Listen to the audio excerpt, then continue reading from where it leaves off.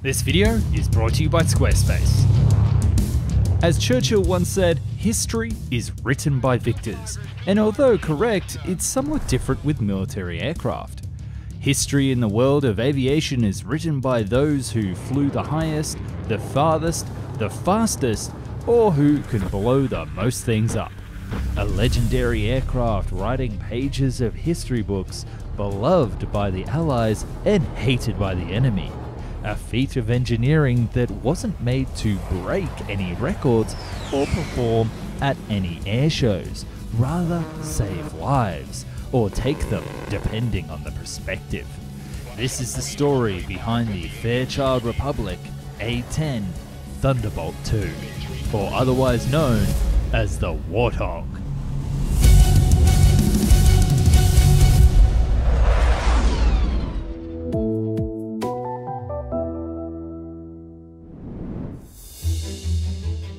Today's video is a little bit different. Instead of going play by play in the construction of this amazing aircraft, I'll be going through several fascinating stories about our beloved aircraft.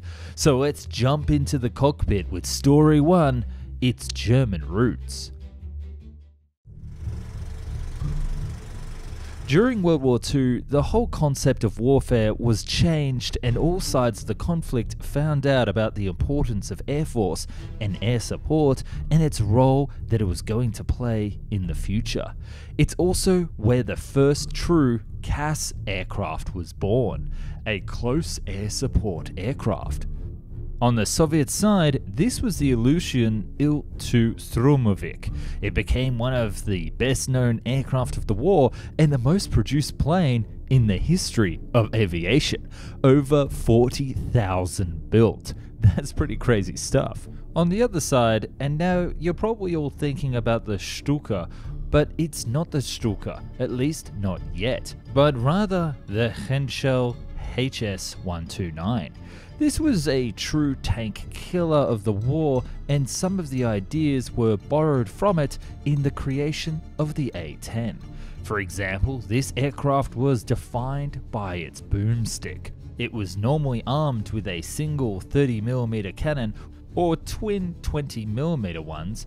It could pack a serious punch and destroy almost any armored vehicle at the time of its early to mid deployment. The Germans went on to install the 75mm full auto variant of the PaK-40 cannon on the Hs-129B3 by the end of the war, but it proved to be very difficult to operate, although extremely effective, being able to destroy virtually any tank of the era. The Junkers Ju-87 proved to be another legend of the war. And it was actually Hans-Ulrich Rudel, the best dive bomber pilot of the war, who is the interest for our A-10 story. Although an amazing pilot, Rudel was a shitty guy and also a Nazi, so don't forget about that, and we certainly don't want to glorify him. But I want to talk about his feats and how that was actually a positive impact on the A-10 development. And it's the Ju-87G variant that's interesting for us because it was developed specifically as an anti-tank aircraft, and it was Rudel himself who suggested mounting twin 37mm cannons in underwing pods because of the previous success of the twin 20mm cannons against earlier Soviet tanks. Now, the story of direct Rudel's influence on the A-10 design is a bit of a grey territory, and we'd like to stick to the facts here. Some say that he actually participated in the development itself, but that was never confirmed. The only thing we can talk about with a dose of certainty is what Perry Spray, one of the consultants on the design and development of the AX program, which gave birth to the A-10, said, and that is how the program was largely influenced by the experiences from both the Vietnam War and Rudel's with the Stuka during the Second World War. It was deducted that a powerful gun and a robustness in combat scenarios would need to be the basis for this new AX design, why early HS-129s lacked because of the exposed fuel tanks, and so the Ju-87 to a degree. It's also interesting to note how the A-10 design is almost an inverted gull wing, just like the U-87 and the F-4U Corsair, which helps the pilot have better visibility of the ground, allow for a larger external bomb load, and carry a big gun. That's right, let's talk about the thing which made this aircraft so popular, the GAU-8. The A-10 fits a small but very important role in the US Armed Forces and has been the winner of many engagements. But if you're looking for an A-10 in your own corner, then you need a Squarespace website. And wouldn't you know it, they also happen to be today's video sponsor. That's right, if you like flying hard and close to the ground, planes that go brrrr, or perhaps are just an aviation fan looking for a website for their business, then Squarespace is the perfect website partner for you. Their sites are already optimized for mobile phones, have the ability to run powerful email campaigns, and they have fantastic e-commerce tech built right into their framework to get you straight up into the air right away. So to launch your own site, go to www.squarespace.com/found, and you'll also get 10% off your first site and domain, as well as helping out the channel to make more fantastic animations just like you've been watching today. So genuinely, it really does help just by clicking that link. Anyway guys, back to the brrrr. Remember when we talked about how well that 30mm cannon worked on the Hs-129? Well, the GAU-8 is just that multiplied by screeching bald eagle, explosions, and freedom. It was created from a completely parallel program to the AX and based on the Gatling design, or simply a rotary cannon with 7 barrels providing absolute insane 3,900 rounds per minute. That's 65 shots per second. Obviously the pilot can only fire in short bursts, so the plane doesn't fall apart and he doesn't spend his 1,200 round total ammo in 20 seconds. What's interesting about this cannon is the fact that the whole design of the aircraft is modified so it could be possible to fit this giant thing inside from the fuselage from the get-go. From the frontal view, you can notice how the landing front gear is offset to the starboard side, so there's room for the cannon. This is also done so the recoil forces are centered and the insane recoil itself doesn't move the whole aircraft off the target. Somewhat of a controversial topic is also the use of depleted uranium rounds in the GAU-8. The reason that they use these rounds is that they have better armor-piercing capabilities than standard armor-piercing ammo. However, there are multiple reports about the long-term health issues to the population and combatants in the theatres of war where they were used extensively. But before we move on, let me just point out that this cannon takes around 15% of the aircraft's total weight and a lot of space, as seen here. We're halfway there, so I just wanted to take a little break and ask you guys if you like this, a bit different concept for the video, focusing more on the stories and trivia rather than the usual play-by-play of an aircraft's creation. Would you like me to use this to cover more legendary aircraft in the future? Let me know. And now we move on to the third story. Why does everybody love the A-10? With already some 10 years into service, during the Gulf War, the A-10 achieved its legendary status by further cementing it during Operation Iraqi Freedom and during the war in Afghanistan. The Navy hates the Army and the Army hates the Navy, and both hate the Air Force guys sipping on their cocktails while the boots on the ground do most of the dirty work. But there is one type of soldier that is universally loved throughout the US Armed Forces, and that is the A-10 pilot. We have seen multiple videos of combat footage where an A-10 saves lives of the soldiers on the ground during strafing runs against both soft and armored enemy targets. A-10 saving the day again, baby!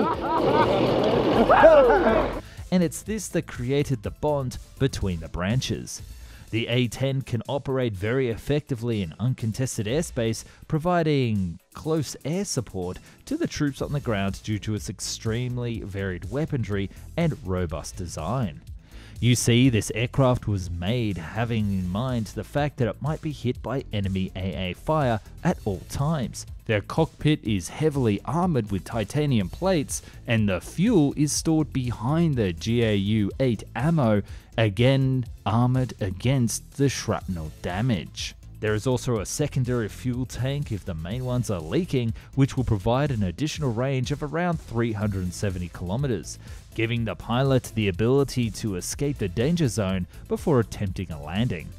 The aircraft was also made to be very resistant to having parts of the airframe blown off, which you can definitely see in these pictures of some of the damaged A-10s that made it back home. Basically, there is a very high chance of surviving a hit with a manpad, so as we stated before, in uncontested airspace, an A-10 is king of the CAS. At least it was, but we'll get to that in a minute. An A-10 can carry both a laser and GPS guided weapons like a 500-pound GBU-12 bomb or a 2,300 pounds GBU-24, or the famous JDAMs. This allows for performing missions from higher altitudes or precision targeting of enemy infrastructure. Loadouts often include dumb bombs on multiple ejector racks like the Mark 82 and the guided AGM-65 Mavericks for use against armor.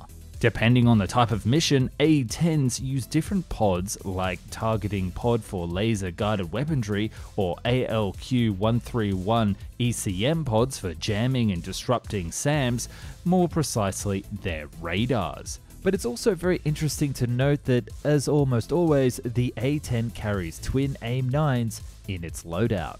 And this leads us to the very next story, an A-10 in air-to-air combat. By now, we've seen all of the things the A-10 can do against ground targets, but it may not look it, but this plane is perfectly great at getting air-to-air kills. This aircraft actually has a very good turn radius due to its huge ailerons, and near the ground, at low speeds, it's a very formidable opponent in a dogfight. A-10 pilots actually go through aerial combat training, and they wouldn't be sitting ducks in such a scenario with their two AIM-9s. Although a direct hit with the ultimate doomsday machine under the nose of the aircraft would instantly bring down any enemy. So during the Gulf War, A-10s actually scored 2 kills against Iraqi Mi-8 helicopters. The first being credited to Captain Bob Swain, and being the Chad A-10 pilot he is, he of course shot it down with the Gatling cannon. In his words, it looked like this: "On the final pass, I shot about 300 bullets at him. That's a pretty good burst. The second pass, I put enough bullets down, it looked like I hit him with a bomb." His aircraft was nicknamed the Chopper Popper and entered the pages of the rich A-10 history. But last but not least, let's talk about the future and why the A-10 might not be the best choice for modern conflict.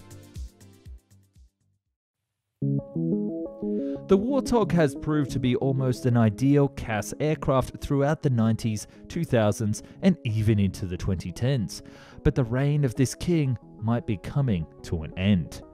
You see, the A-10 is a very good aircraft in uncontested airspace, but with the enemy AA systems operational and jets patrolling the skies, it's a rather easy target. During the Gulf War, at the beginning of it to be precise, while the Iraqi Air Force and AA weren't yet completely destroyed, there were several A-10 losses due to ground fire. So the strategy was quickly changed to focus on more precision weapons and high altitude bombing, rather than using them for close-up and personal combat. In the Afghanistan conflict, there was no serious anti-air threat. A-10s could operate with their full potential and prove to go unmatched in supporting the troops on the ground in the mountainous and harsh terrain of the country. However, that brings us to today. What changes everything is the modern drone. The Turkish Bayraktar TB2 is proving again and again to be an absolute impressive piece of weaponry, crushing the Armenians in their conflict, inflicting several losses in both Libya and Syria, and being used effectively against the Russians in Ukraine. Even in a very contested Ukrainian airspace, it was shown destroying several AA systems and harassing Russian supply lines, a thing the A-10 would do much better, but probably with many of them being shot down and a guaranteed loss of human life. Relatively cheap UAVs with the crew being completely protected are a game changer and might replace classic attack aircraft like the A-10 and Su-25 into the future. However, the US Air Force decided to leave the A-10s in service, quote, indefinitely, with them rejecting the idea of selling some A-10s to the international customers back in 2015. All of this speaks for itself and explains the legendary status of this aircraft, both in the US Air Force, in the world of aviation, and in the history books. And if you're still here today, thanks so much for watching this love letter to the A-10 Warthog, and I hope you enjoyed it as much as I did making this video. If you would like to support this more, then we have a Patreon. For a small fee, you can jump on, see behind the scenes, and chat with me direct.